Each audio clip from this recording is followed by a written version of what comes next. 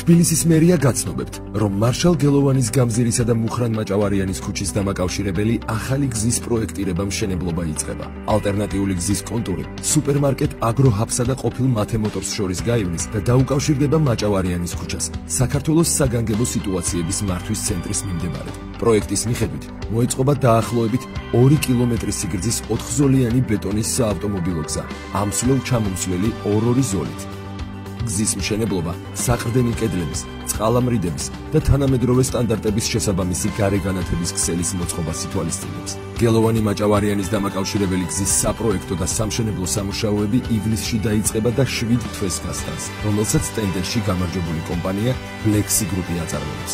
პროექტის ღირებულება დაახლოებით 15 მილიონ ლარს შეადგენს. თბილისის მერიის ინფრასტრუქტურის განვითარების საქალაქო სამსახური.